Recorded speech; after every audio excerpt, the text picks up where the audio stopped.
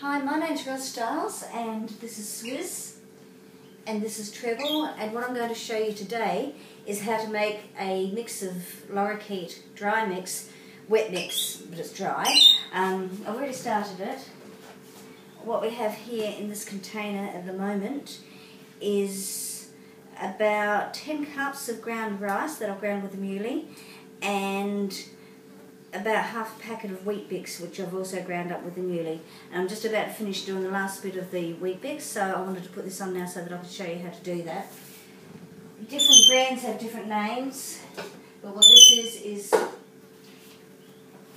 a small mixer with a sharp blade. It doesn't take very much. If I was going to do this industrially, I'd probably use a lot more bigger machine, and I'd also be starting to look at getting dried fruit that's really dry so I could grind that up. But for now, this works perfectly, and this is how we do it. Just go. And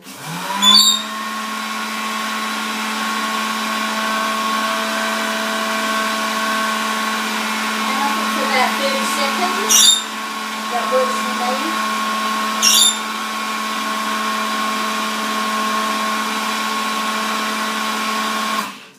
Then I check it. This is a really good one. It won't cut my fingers off. If that lid's not on, it won't work. And that's really fine powder.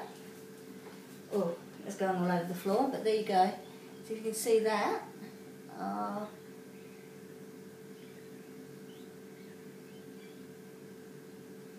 Well, you might not be able to see it, but you can see it falling.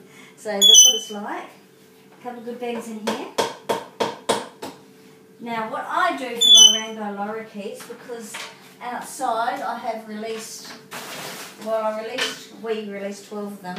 We have 5 of them that come back every day and another 2 that come back most of the time.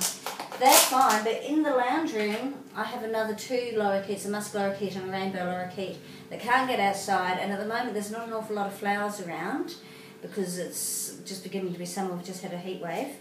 This here, I'll see if I can show you better here. There we go. This here is pollen.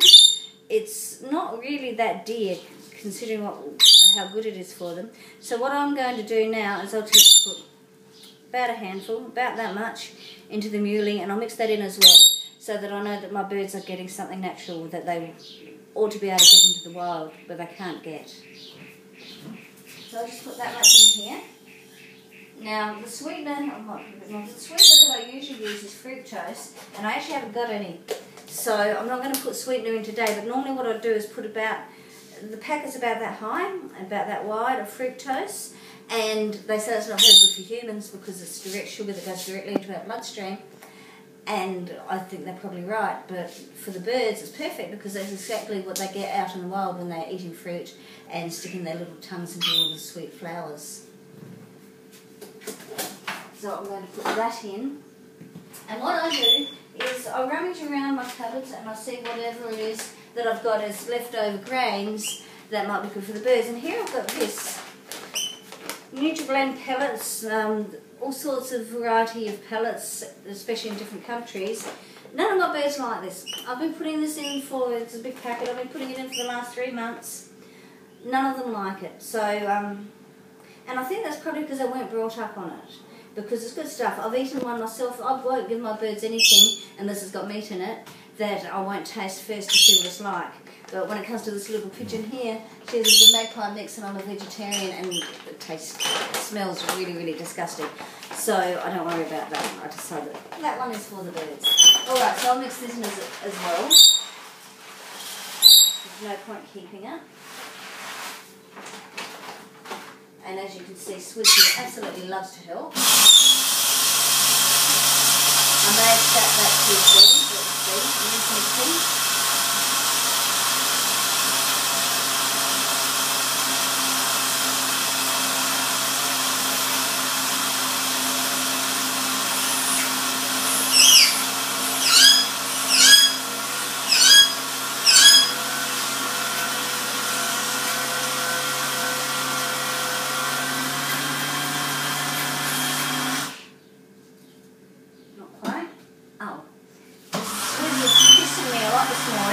Because it's the first time I've had her and the pigeon on my shoulder at the same time, and gives a little bit of bird. I said, Stiles is about 4 years old, and we've had her since she was only a couple of weeks old. So I'm her mum as far as she's concerned, and she has never grown up. She doesn't like mixing with the other birds. We've got lorikeets in there. Occasionally she'll get on the same trees, and I've got a tree, a branch stuck in concrete that I'll put little flowers and things and fruit on for them. And it's quite nice, I gather, for her to go and eat some of those flowers, but not to mix it up with the birds. I do wonder sometimes whether Swizz even does believe that she is a bird. So what I'm doing here, and I'll try not to put my back to you, is this all came out as a powder. This is what it was here. There you can see that. You can even see the different colours in it. So what I'm doing now is I'm mixing all this in together. So this has given me at least as much as in the, I use Harmony Mix. It's the cheapest good quality food that we can get here. We feed the 3 inside lorikeets and the 5 outside lorikeets and the other couple that come. Plus there'd have to be at least 4 red wattle birds that come to eat, and half a dozen honey eaters, New Holland honey eaters. So this is definitely the birdhouse, and we need to have a cheap source of food for them. So what we use here is Harmony. I honestly believe that Wambaroo is better than Harmony. Both made by the same company. Wambaroo smells and tastes different, but it's a lot more expensive. When I was in Fauna Rescue, we used to get it at a discount price, but I stopped being in Fauna Rescue because you're not meant to cuddle your babies in Fauna Rescue, and I can't help but cuddle my babies, because baby birds, just like baby anything else, need to have a certain amount of love and cuddles. And I actually didn't realise that pigeons do need that until I got this baby pigeon here, who as soon as she could start to walk around, the very first thing she did was start to climb onto my shoulder all the time, up behind my neck. So, and it's very warm here, as you can see I'm wearing a t-shirt, so it's not that she needs the warmth, she must need the security and the comfort. So what I'm doing here, oh sorry Swizz, is I'm just mixing this in. This is my really, really big tub. It's very deep. It's mouse proof, which is really important because when you have birds, you have mice. So the thing I do is I make sure that every single container that I have is mouse proof. I have a tin bin to put all of the bird food in that's not in a plastic container. Now this is ground grass, ground weetbix, a bit of pollen. I usually put oats in it, so I'm going to have a look now and see if I've got any oats in the cupboard.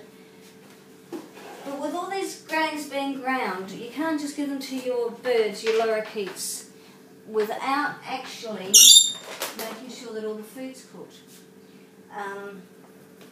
It's a bit of a mess in here because I've just been buying and buying and buying while things have been on special. And we have croutons, but Bilal likes croutons. We have bread. I do believe we might be out of oats.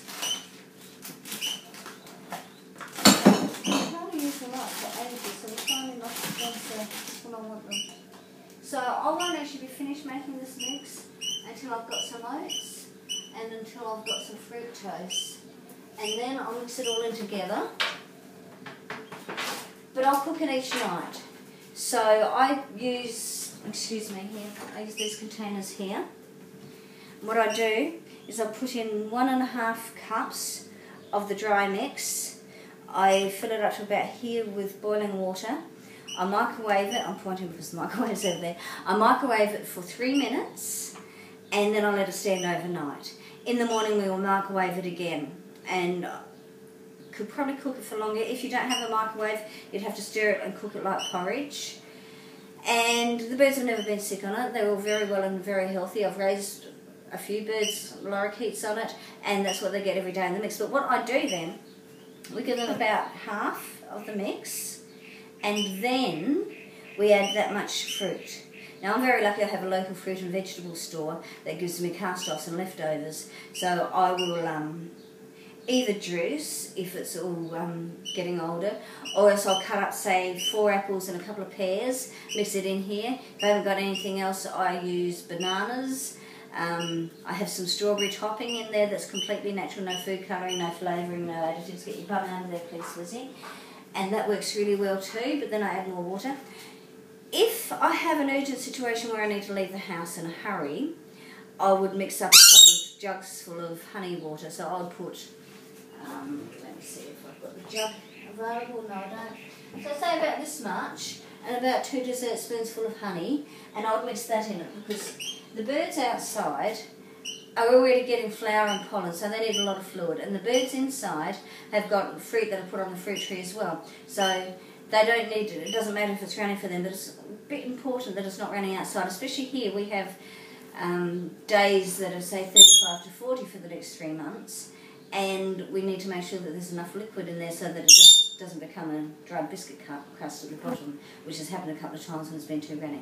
So thank you very much for watching, and I will be making more videos to show you how to make different food for birds. And I'll see you next time. RainbowRescue.com